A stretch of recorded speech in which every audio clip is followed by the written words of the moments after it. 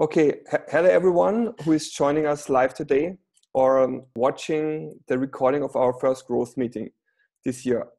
For all of those who don't know me, I'm Christoph and I'm running the growth meeting today. Just a few organizational things. The meeting will run for 45 minutes, so let's try to keep focused. First, also thanks to Chris Sacher, who will write down the meeting minutes after the meeting. And just a heads up, this call will be recorded and we will publish it on YouTube afterwards in our new YouTube channel. For everyone who is joining us for the first time, our growth meetings are about exchanging learnings and on how to grow the Bisq network. And we decided last year in December that we are going to focus for the next 2 months on growing especially liquidity on Bisq.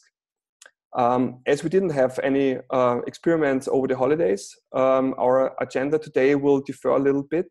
So we will discuss how to bootstrap US dollar and other new markets on Bisq, for example, China, and discuss the possibility to use Bisq bounties for new currencies. So thanks, Felix, for bringing this up. And also, if there's time left, we are going to talk about the criteria for marking issues as Bisq bounties in general. For everyone, if you have any remarks or questions, just feel free to ask anytime and join the discussions. As we had some issues on the network over the last couple of weeks, I'm not sure if Chris, are you ready? No, Chris is not there. Okay, I think we'll ask him afterwards if we're now good to go to run new liquidity experiments. Maybe in the meantime, Felix, could you talk a little bit about your ideas on how to approach new markets? From the current point, you had a couple of ideas, so.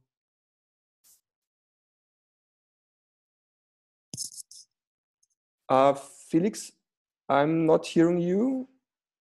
Does anyone hear Felix?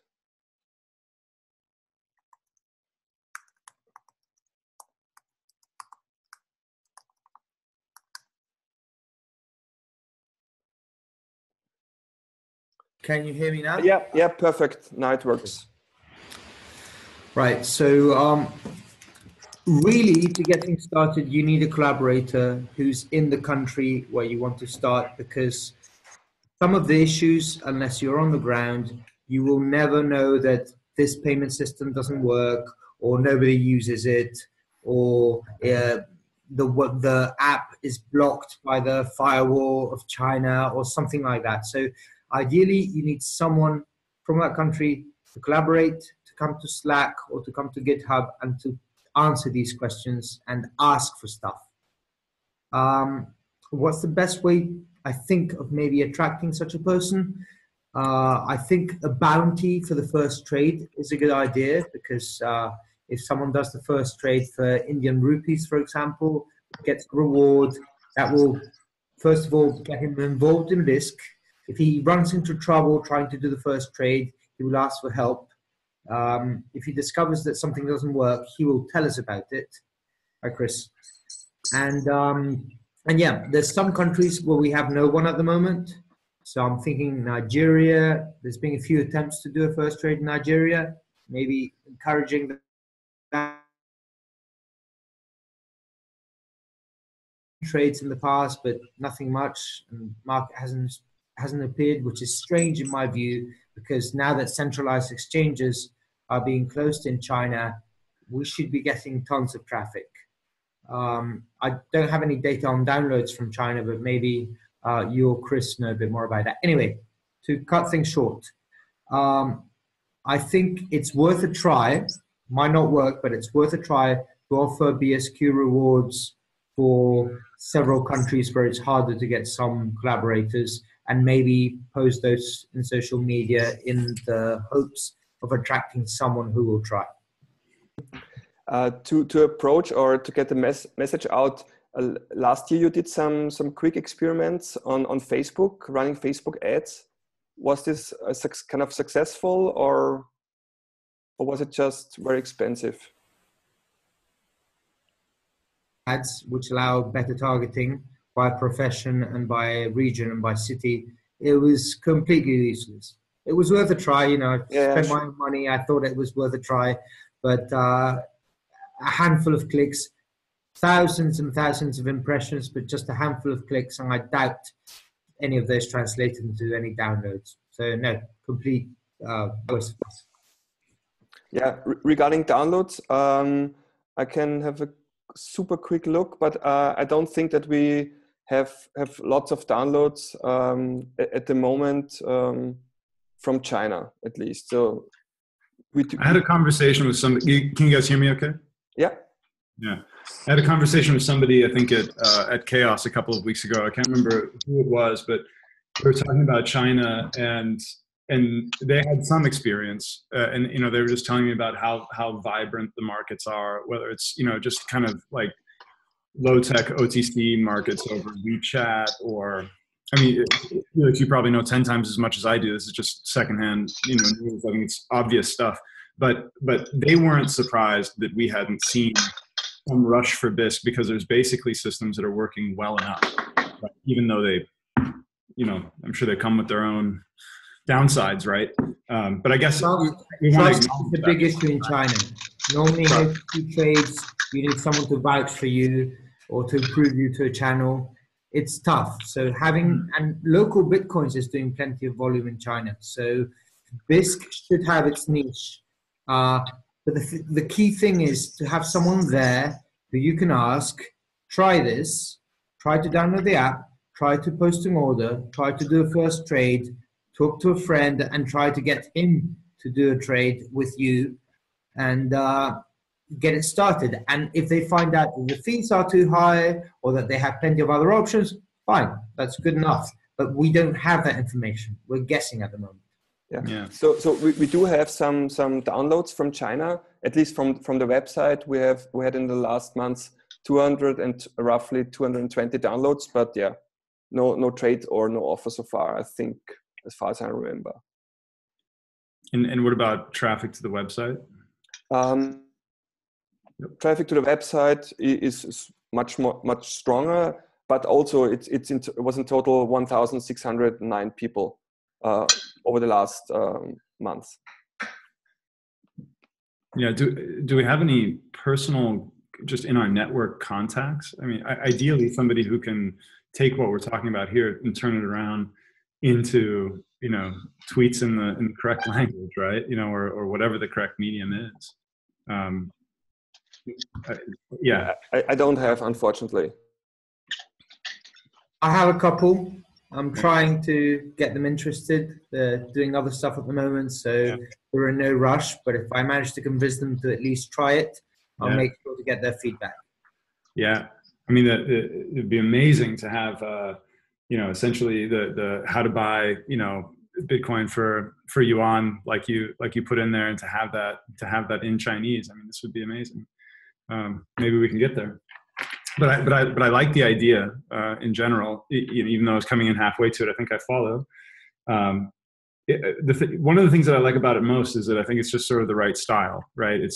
We have to find at least one peer out there, who wants to give this a shot, and I think it's about individual people, putting themselves out there and seeing if they can drum something up. I like that a whole lot better than ad buys, It is a market. So, one guy on his own is going to do nothing and get bored. Yeah. But if we can just break into one of the Telegram or WeChat groups and get, one person to make a bit of a market, and then to tell the other guys, hey, come here and try this. It's better than local Bitcoins because of this or that. Then, maybe something will happen. I'm also very surprised that nothing's happening with India. Mm. Yeah, I've been thinking numerous times. I just haven't had any bandwidth to do anything about it, about Africa and Pesa. There was a flurry of tweets recently, or it's been about a month, 2 months now, from, I think it was Kenya Coin, which I know nothing about, but didn't look disreputable when I don't even know if that's an ICO or anything. I think that's just the name of a Twitter handle. And then I won't get his name right, but Chifi Ndwom from Ghana. Chifi is in his name. Yeah. Have you? Okay, yeah. If I recall correctly, and this was like over the holidays, this is why I didn't track it. I thought somehow he was mixed up in a Bisq thread on Twitter somewhere. And then there's a guy who's been on the forum, S. Gornick, who apparently has lots of hands-on experience with M-Pesa. And I asked him to go into some detail. I don't remember the details, but he did write a couple of paragraphs about his, real-world experience, I think, in country with it and so on. So I thought, just connecting the few of those people and see what's in their network, right? But that's got to be, a huge potential. Yeah. I mean, it's like the most ridiculous thing in the world to say. Of course, Africa has huge potential for Bisq, right? We just don't really have any access to it at the moment. Chris, what about the guy who translated the website completely and is running the Chinese domain? Do we have still contact to him, or? Haven't talked to him since that one event, but I'm sure we could look it up and reach out. That's a good point. Yeah, because he seemed to be quite motivated translating all the website. Mm-hmm. And now it's possible from our side to trade. Yeah, I'm just taking some cheap notes in a text pad over here. I don't know if anybody else has a Google Doc or anything. How do you guys feel about the offering a small BSQ bounty for the first trade, not in every currency, but in maybe Nigeria, Kenyan shillings, Indian rupees, and a few others that haven't had any first trades? Yeah, I mean, my first thought is let's do it a few times for the first few trades, right? I'm not afraid of. I don't think people are going to mount a sock puppet campaign to get a few shekels from us. But it's not worth it doing it a few times. I think it's the first experiment. The guy who's first to the Mount Everest or to the South Pole gets the reward. The next guy, he's following the trail, and then we have to offer a reward for the next thing, which might be to make a market for a week or something. Yeah, great, or to buy and sell, or to create offers. I don't know, something else, but something new. Don't repeat, because there's 150 currencies that we could be doing this for. So Sure, I'm sold. So, what do you feel would be a suitable reward? Say 50 BSQs. Doesn't sound crazy to me. Yeah. Okay. Sounds so good. How about I do that just for the 5 currencies I suggested in the GitHub issue? Yeah, great. Yeah, perfect. In general, shall we create for each market a separate issue and let people who want to participate or be market maker to add comments there, or just to join different issues, so they even maybe can coordinate a kind of a liquidity experiment like we did for the Euro Bitcoin market? No idea. My idea was to start very small, just creating one issue for each of these Nigerian naira, Indian rupees, Russian rubles, Argentine pesos, South Korean won, and Philippine pesos. So coupling Asia, then Russia, and then a bit of South America. Create 5 or 6 issues of those, and then we can individually target that issue to social media or to known contacts or whatever. Yeah. And we'll see from there. I honestly don't know if anybody's going to pay any attention. Yeah, sounds great.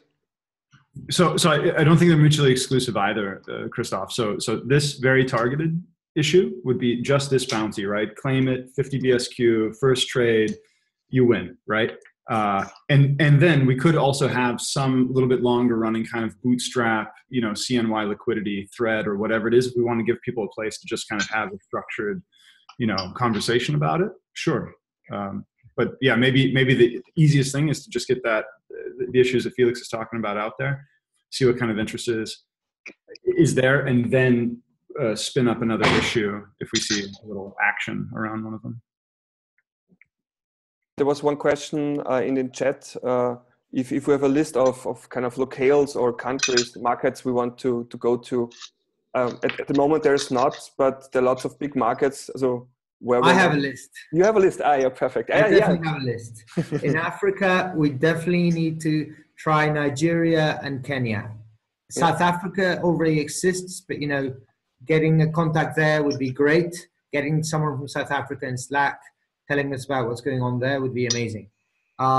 In South America, we definitely need to talk to Argentina and Brazil. There's already been a few trades with Brazilian reais, but it's normally an empty market.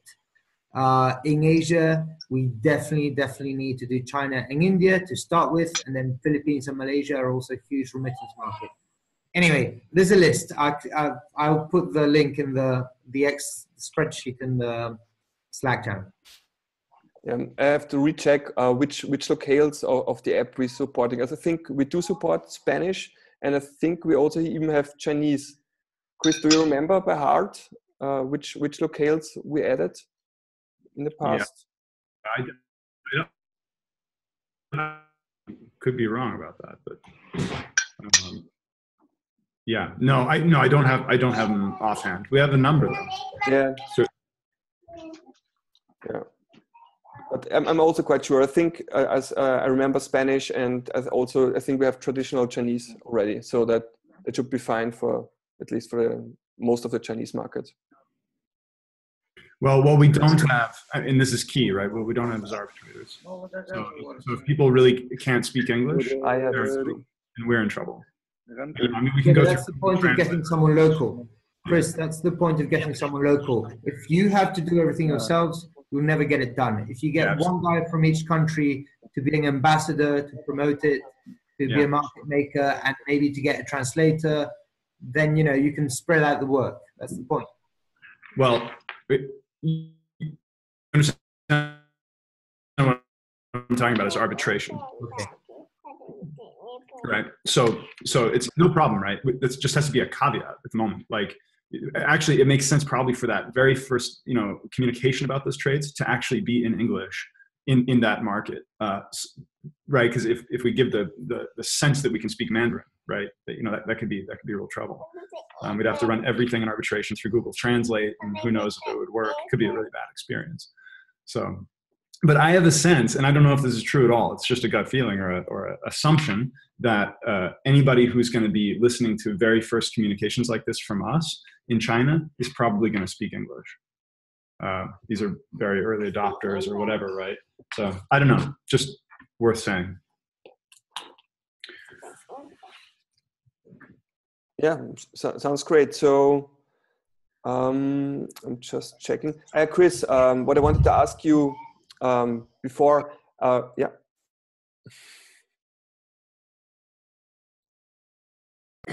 We have a daredevil who just fell off a chair. She's hurting. So maybe you can switch to the next topic. I'll be back in a second. Okay. Okay. So Felix, this would be fine for you at creating the issues, and we I'll do it. Perfect. And we add the bounty label, and we're good to go. Cool. Do you have an idea when you have the time to do this? Yeah, I'll do it by tomorrow. No worries. Perfect.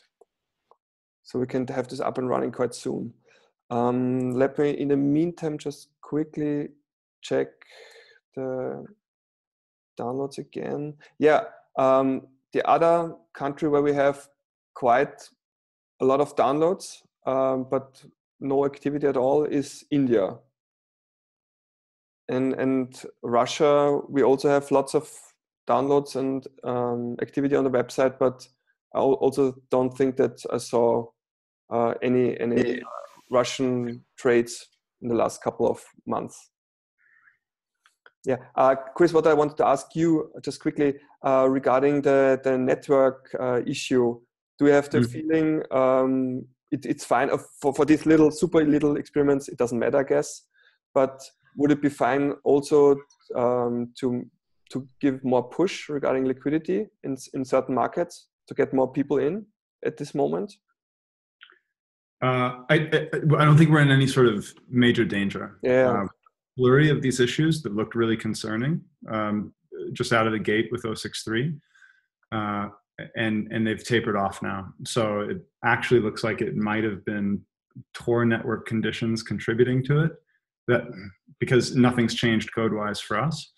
It's a little hard to say, but at this point, I'm not super concerned that we would have a bad experience for new users. We're dealing with like 1 out of 20 trades at the peak was experiencing this failed transaction broadcast, and they're all under control, and there's no funds lost or anything like that. So I think it's okay. I don't think it's like imprudent to do this right now. The only real concern would just be spikes in actual, just normal arbitration traffic, just distracting from other critical things. But I'd say go ahead. Okay, cool.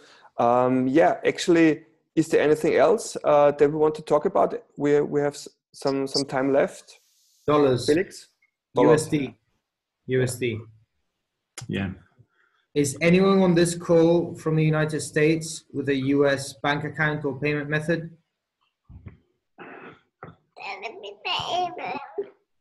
Yeah. Okay. Yes. Right. Tarrant is. Tarrant.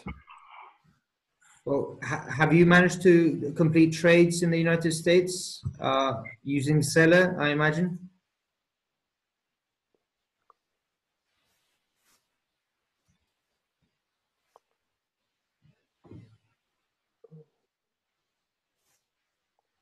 Only tried once. Yeah. Okay. Yeah, we basically need someone to do a minimal market, and that means 1 buy order, 1 sell order. I don't care how wide the spread is, but to be there for a week so that we can start attracting other people and saying, hey, you can buy or you can sell. It's the minimum we need to do. I mean, ideally, we would do the same thing we did for the euro, which is 4 or 5 traders placing multiple orders over a period of a week. And oh, he's suggesting a video, a step by step. Yeah, we do have it already, don't we? Repeat, please. We do have this tutorial video showing the trade.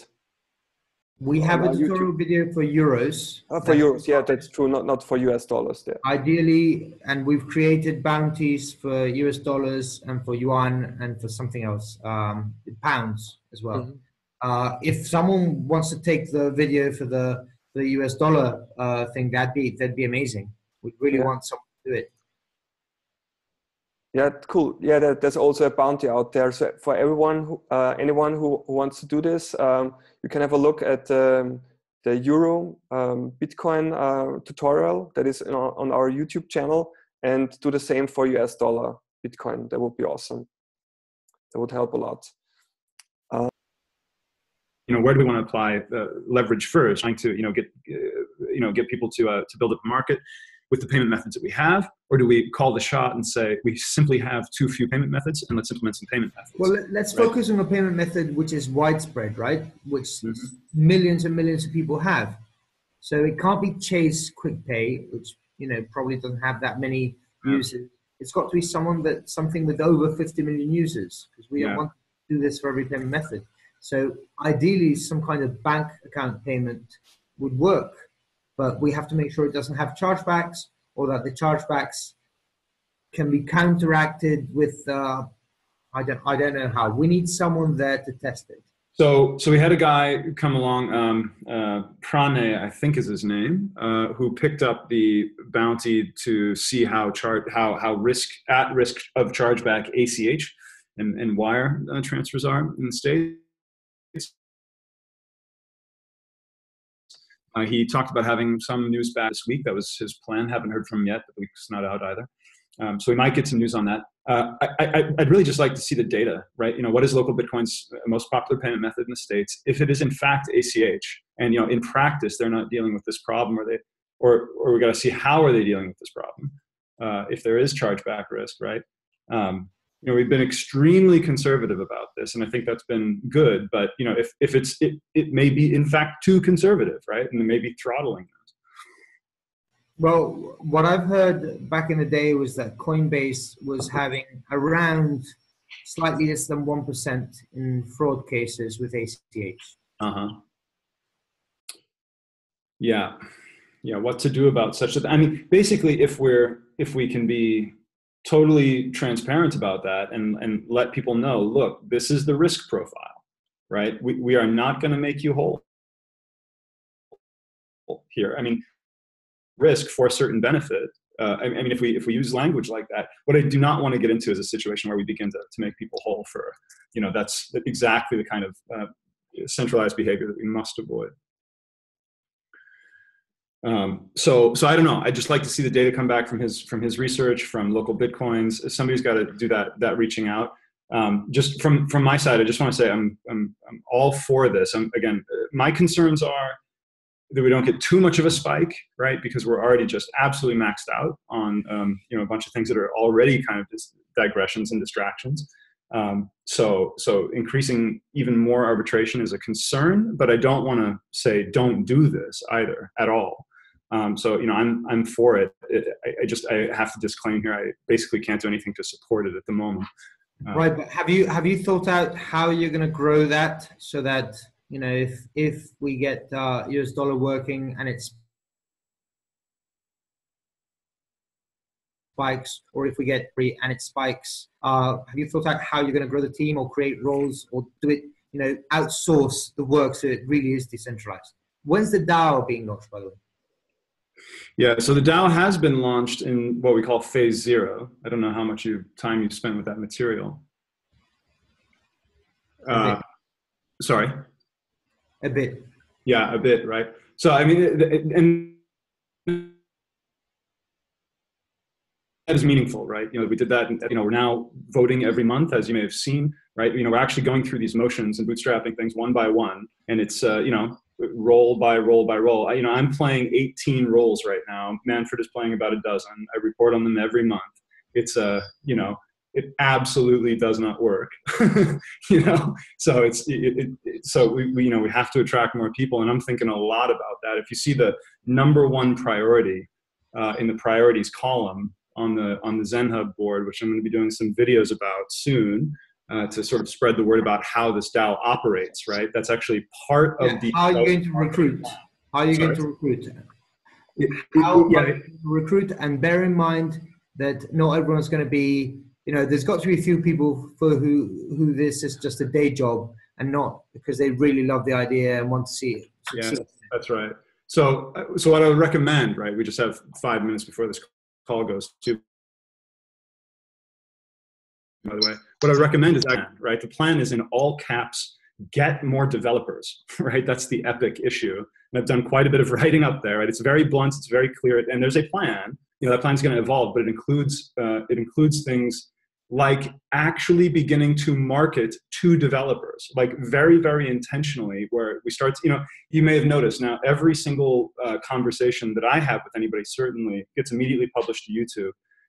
By the way, what I'd like to really consider doing for these next calls, right, these next growth calls, or anything else we do, literally, let's just do it YouTube live streams, right? It's less work. I'm having to record this and then upload it and all this garbage. Let's just do live streams. Let's announce them, say, hey, come hang out with us, right? It's basically, we do it World Crypto Network style for the Bisq network, and we can just spin one up anytime. We can get everybody permissions to do that and stuff like that.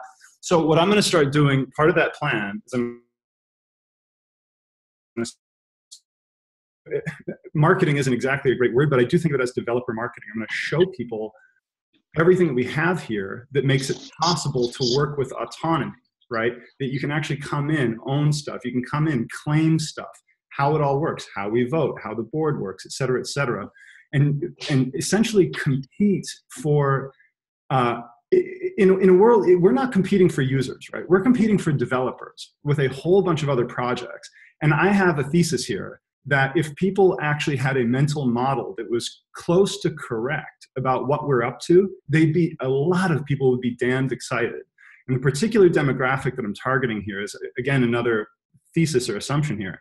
I think there's a whole bunch of people who are right on the precipice of leaving their day jobs, right? They're holding, they've been holding, they've seen what happened, and they're really thinking about making a move, and they may be set up financially to be able to tolerate the kind of equity-only mode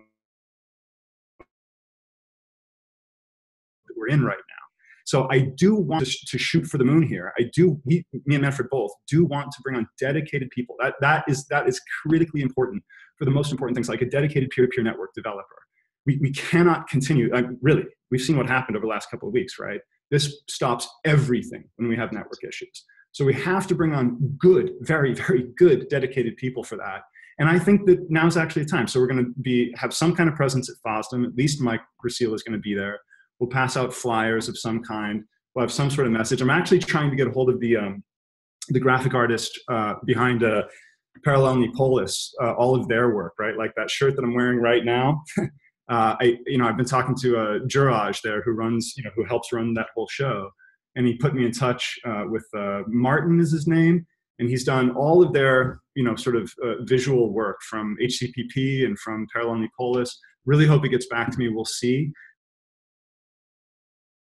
But I want to start to bring art into this story, right? It's not enough. It's not enough to write things down. It's not enough to have code, right? We actually need to communicate also on an emotional level with the people who, there are cypherpunks being born right now. It's like that tweet I put out earlier. I actually want to specifically target this group of developers. We need them, and we need to grow them, right? Chris, just a heads up. We are below 1 minute. Yeah, that was the end of my my spiel anyway. But we can reconnect if you want, or go ahead. Yeah. Do we need more? Do we want to discuss this any further, or are we good to go for this week? I think let's say good to go. We'll upload this. We'll get some notes, tweet about it. So everybody that was here, thank you. Yeah, thank you very much. Cool. Thanks, guys. Yeah. See you next week. Bye. Bye.